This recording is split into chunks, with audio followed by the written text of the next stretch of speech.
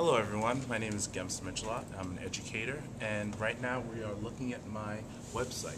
The website is based on combining science content with instructions in terms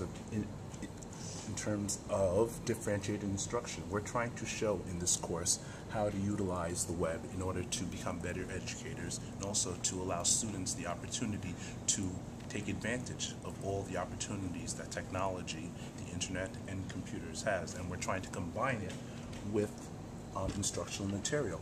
On my site we have the home page, which does a layout in terms of everything that we're learning in the course.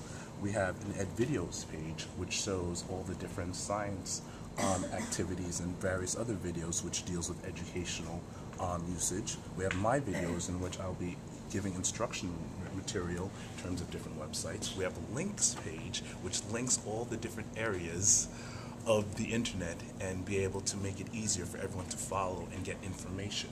We have a public files page, which shows all the various files that we have on the sites.